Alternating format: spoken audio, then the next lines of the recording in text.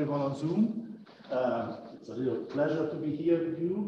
I would like to start by acknowledging the traditional owners of the lands where the University of Southern Queensland stands, and pay my respect to their elders, past, present, and emerging.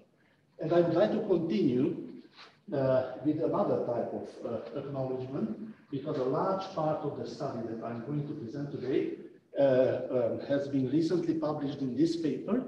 And I would like to acknowledge all the co-authors there, and especially Nilufer Regefi, Kaylin Branslow, John Diernery, Susumu Takamatsu, and Yunpei Ten for their huge contributions to this work. So basically we are done for today. If you are interested in this topic, that's the paper to be checked. But I can expand the topic a little bit. Obviously, powdery mildews are well known for everyone within the field of plant pathology. So I would only like to highlight 4 dot points about powdery mildews. First of all, they are very easy to spot due to the symptoms that they cause. However, they are difficult to handle. The fungi that cause powdery mildew infections are difficult to handle because they are strictly associated with their host plants. This is because of their obligate biotrophic nature. So in the laboratory, you need special techniques to maintain and study powdery mildews.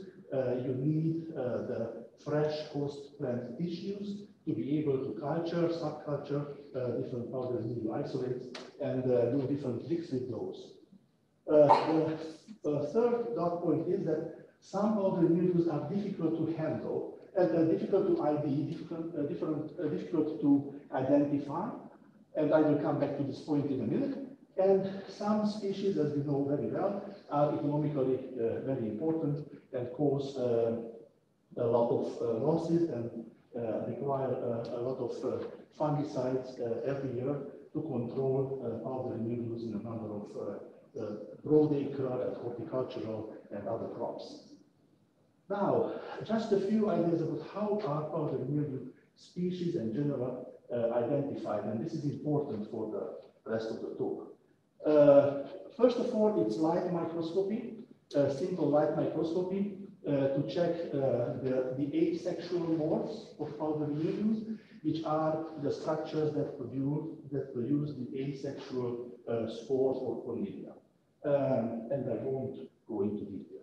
Some powdery mildew species regularly produce their sexual morphs, which have a beautiful geometry. And already in the 19th century, in that book, Art Forms in Nature, it is available online, by the way, it's open access. You will find drawings of a number of scientists in the 19th century, and especially Ernst Haeckel, who drew these beautiful structures of powdery mildews as visible under the light microscope.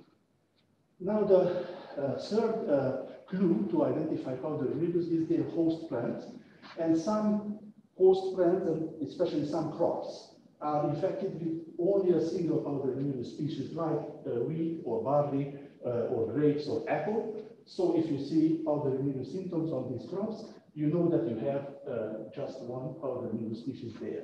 However, other plants are infected with a number of species. Some of them are very different, some of them are closely related. So the host range of different powdery mildew species is an interesting and complicated issue. And of course, we have the DNA sequences, the so-called DNA barcodes there. And I will talk about these a little bit more in detail. So we have these 4 clues, 4 tools to identify powdery mildew species. What do you trust more? Obviously, in the 21st century, most fungal identifications are based on DNA sequences only, which is a quite reliable way of identifying powdery mildews. However, with these DNA sequences, we only have sequences from a few randomly collected specimens. So we should never forget this. In terms of host range, if we do experiments, we only use a number of host plant genotypes. So we may not get the full answer about the powdery mildew species identifications.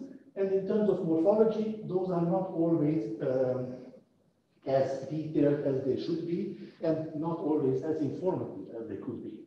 So just bear in mind these things about how the mildew identifications.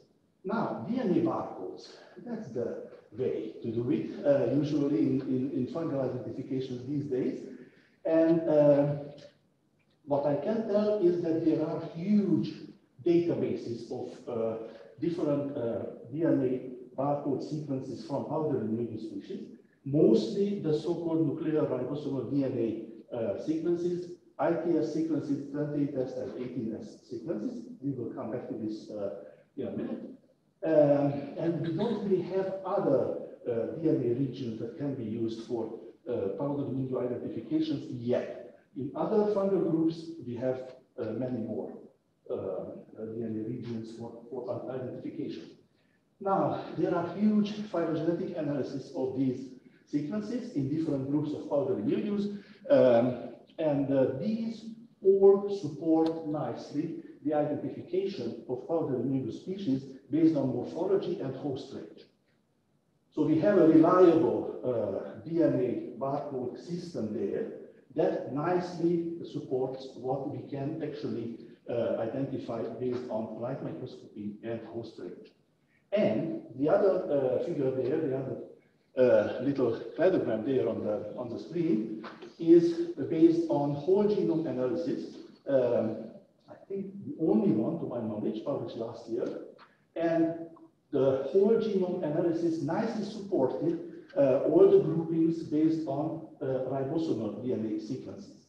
And the ribosomal DNA sequence analysis nicely supported morphology and host range. So it looks like we have a very good system to identify powdery mildew species based on DNA barcodes. And now let's come back to Australia.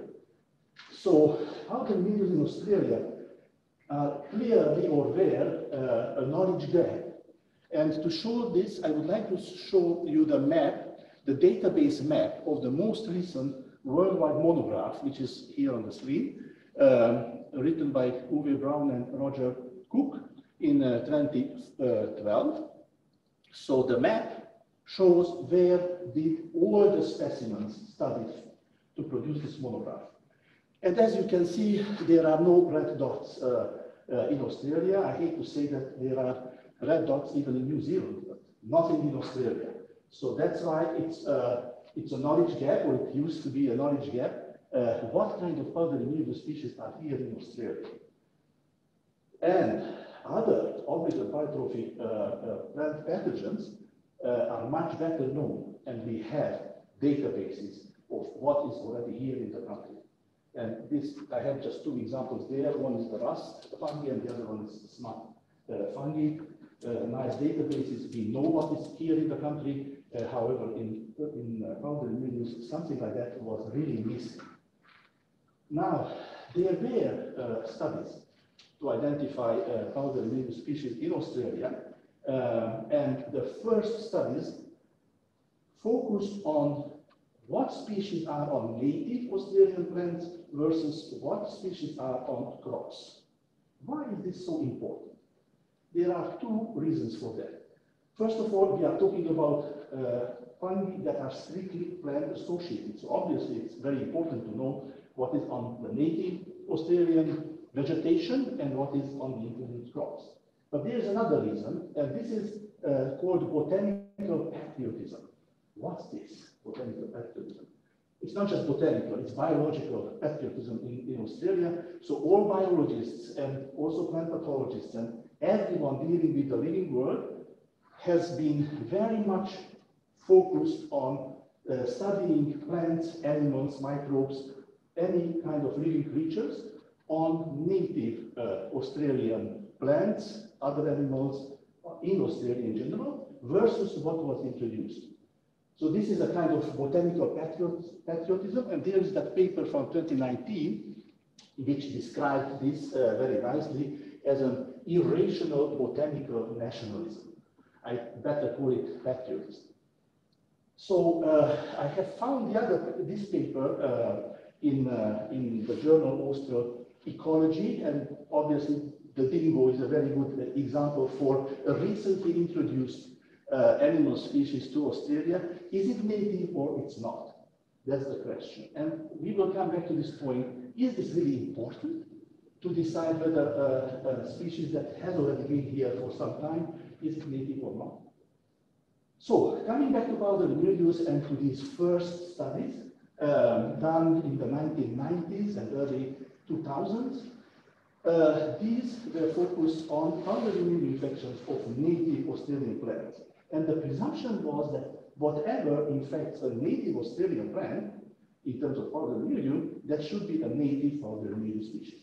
And these studies did recognize a number of species on native Australian plants, and these were described as native Australian powdery mildew species. I just have two examples there on the screen. However, the knowledge gap remained there. So I started a project to address this knowledge gap in 2017, and my initial ideas were to produce a comprehensive list of what has been reliably identified in Australia, and then to identify as many new powdery mildew species on both native and introduced plants as possible. How to do this? You can't do this alone. So the idea was to organize a workshop, a national workshop, in collaboration with plant pathology experts across Australia. They are all members of the National Plant Biosecurity Diagnostic Network. And this workshop, this is a 5-day-long workshop here at University of Southern Queensland, was supported by the Department of Agriculture, now Department of Agriculture, Water and the Environment. So before the participants came to USQ, long before, actually half a year before, I requested them to collect as many powdery mildew specimens as possible in their environments from all kinds of host plants. And some of them had very good molecular laboratories, so they did the sequencing of the so-called ITS sequences. Some others sent us specimens, and we did the sequencing here of as many specimens, fresh specimens as possible. We have also studied as many herbarium specimens as possible from different plant pathology herbaria across Australia. And we did the sequencing of the ITS region, although we know the limits of all the identifications of powdery mildews based on this region. This little commentary dealt with all these problems. Now, another step before the workshop was to check all the DNA barcodes of all the powdery mildew species collected in Australia that are publicly available in NCBI GPAC. And surprisingly, there were not too many there. We could only find 32 species of powdery mildews representing 80 genera that were reliably identified by DNA sequences, by ITS sequences, openly accessible in GPAC. And we did not use another database, which is called the Australian Plant Pest Database, because that one is not based on molecular identifications, and there are lots of errors there. Everyone confirmed this. So we didn't use the Australian Plant Pest Database, which are just records of number of data. We only used DNA barcodes. That was our approach. During the workshop, it was just like a normal workshop. We did a lot of microscopy of the specimens collected by the participants across the country. Also, microscopy of a number of old herbarium specimens borrowed from Australian plant pathology herbaria. And we also checked the sequences, and Nirupal conducted a wonderful section there for sequence analysis. This was the workshop. And during the workshop already, we discovered a new powdery mildew species on a legume crop that has been widely grown here around southern Queensland. The powdery mildew is very common on this crop, and it used to be considered as being caused by a single species. It's there on the screen. However, during the workshop, during that microscopy section, actually, we did these photos, and it turned quickly out that, oops, we have another species there which has never been taken into consideration. A number of other discoveries were done during the workshop. For example, a huge analysis of the ITS sequences of just one powdery mildew species revealed that clade there, which is really looks like a new lineage, and it looks like it may contain powdery mildew species that are new to Australia. However, if you check what is there, oh yeah, you can't tell based on what is on the screen. Some specimens came from overseas, so they are deposited in GBank from overseas. So we have here a group of powdery mildews, unidentified powdery mildews, same ITS sequences, some of them in Asia, some of them in Europe, some of them in South America, and some of them from Australia. But they were new, so no one overseas, no one recognized these as new species. Then we focused on native, Australian native plants. Jaguar on the screen is a native Australian rainforest tree species, and we found powdery mildew on this species. This is a new record, no one has ever found this. This is not important. What is important is that the mildew was caused by a species that is well known overseas. So we had a native plant there, infected with powdery mildew. However, the species was some species that was introduced to Australia for sure, found also on other introduced plant species, and also this native. And the same thing with this group of mildews. I won't go into detail. And the new species on Monday. And then something that looked more exciting. In a rainforest, we found a very strange powdery mildew with some, as you can see there, brownish melanized spores, brownish conidiophores, and so unique morphology. Some conidiophores were short, so this is the asexual morph. Some others were long. No one has ever seen anything like that. If you check that huge monograph that I mentioned from 2012, it's not there. And the host plant was an Australian native called Acalypha memorum in a rainforest. Wow. So we have a native plant. We have a powdery mildew there that is unique morphology. Maybe we found something that is, maybe we found a powdery mildew species that is native to Australia. And if you don't trust me, and if you don't trust the morphology that is there, we have also sequenced the ITS, the 20S, and the 18S sequences.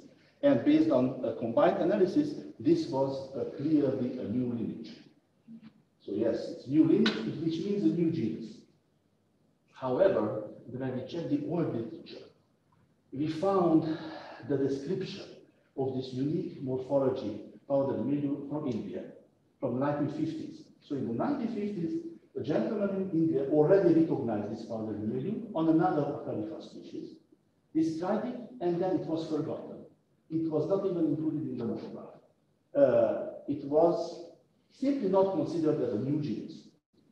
So, did we find a powdery mildew native to Australia in this plant? It's unique morphology, native host, but the same mildew then was found on a very common ornamental shrub, common in Brisbane everywhere you go. It's called Acalypha milkesiana. It has these leaves, it has powdery mildew, morphology is the same. ITS sequences 18S, 20S, the same. And then, if you look through GeneBank, you will find the same mildew from Indonesia and even from Argentina. So again, we had a mildew on an ornamental, which may have been introduced with the ornamental, which may have jumped on this native Acalypha species in the rainforest. So, native to Australia, no. What are the results of the workshop? Altogether, we were able to list only 42 species and 10 genera of mildew in Australia, and that's not much. I will come back to this point in a minute. We did a little bit of taxonomy. We did rediscover basically a genus which has been described a long time ago, and then it was forgotten. And yes, we did describe a few new species. However, as I said, all powdery mildew species identified during the workshop and previously And everything that is available in GenBank is exotic.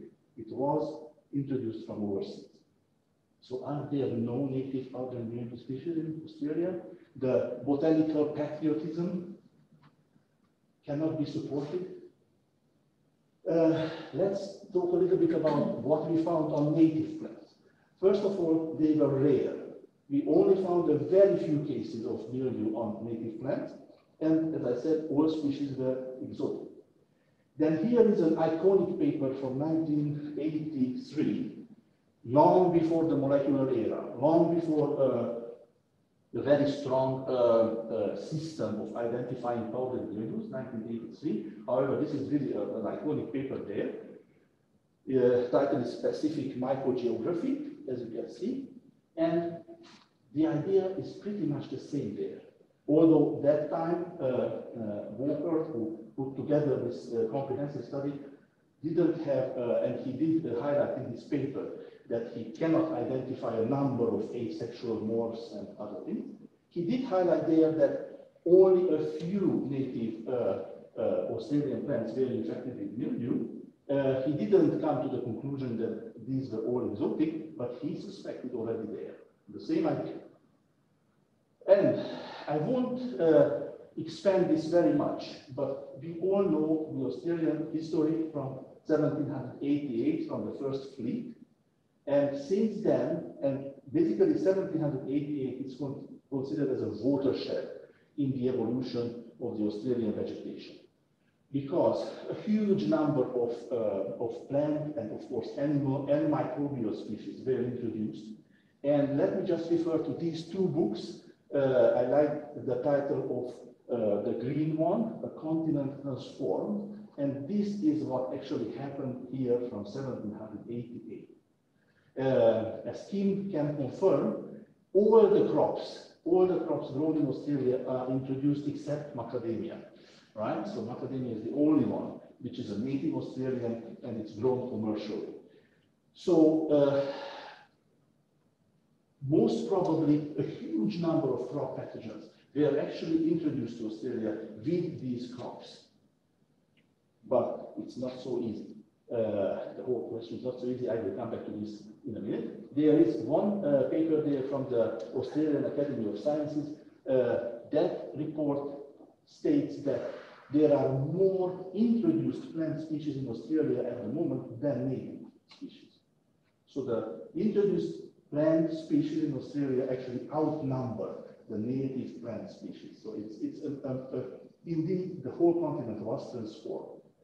And it's easy to understand that, let's say, grape or wheat or barley powdery mildew was introduced with the crops. However, we are here focusing on the natives. What is happening with the natives? Before that, let me just cite a number of other studies here. So yes, Australia is an island continent, we know that. However, there were studies, very good studies, that showed that actually the northern coast is actually exposed to a number of microbes that can actually reach Australia by wind and by a number of other ways. So it is possible that, let's say, a number of spores can come across Torres Islands and all these other regions. However, powdery mildews are obligate microbes. Their spores or conidia are short-lived.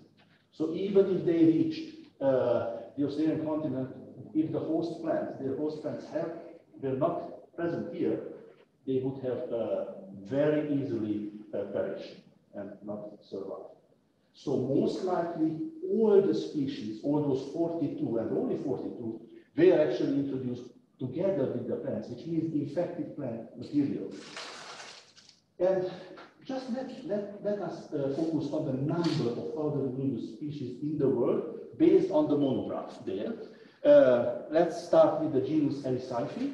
As you can see, in Asia, we have around 340 species. In Europe, we have 100, North America, 100, South America, which hasn't been surveyed that much, only 52 were recognized, and in Australia, we have 17 based on our study, and also based on this paper.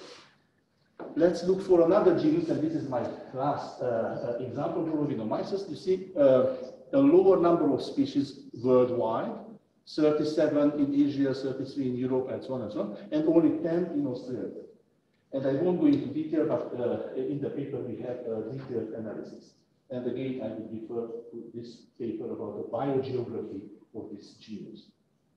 Now, let's come back to the question that I've already raised. Does it really matter whether a species that is already here, or has already been here for some time, like the dingo, is it native or not? Does it really matter? And we, as plant pathologists, we continuously, diligently produce new disease reports, right? In plant disease, in Australasian plant disease notes, and a number of journals. Whatever is new, I think it is very important that it is identified and reported there. However, there is this paper from, I think, last year, and there is a prediction about, specifically about powdery mildews, which are highly invasive crop pathogens, that by 2050, probably most or all powdery mildew species will reach all available hosts anywhere in the world. That is their prediction. I hope it won't happen. I hope this won't happen. And why it won't happen? I borrowed this slide from Lynn O'Connor's fantastic talk 2 years ago about the Australian biosecurity system, and plant and also biosecurity in general, so animal biosecurity system. There are a number of pests listed there, you know, Xylella, Varroa, foot and mouth disease, and so on and so on. As you can see, all these species are kept outside Australia. They don't have it. All these big pests haven't reached Australia yet, and hopefully they will never reach Australia. Why? Because the biosecurity system does work. All these pests of agricultural importance, not just plants, also animals, they are all over the world except here.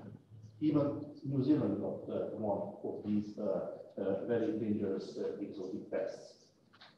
So, to summarize, and this is really the end, I can promise, the first comprehensive data set of powdery mildew species that we produced in this study clearly showed that the number of species here in Australia is low.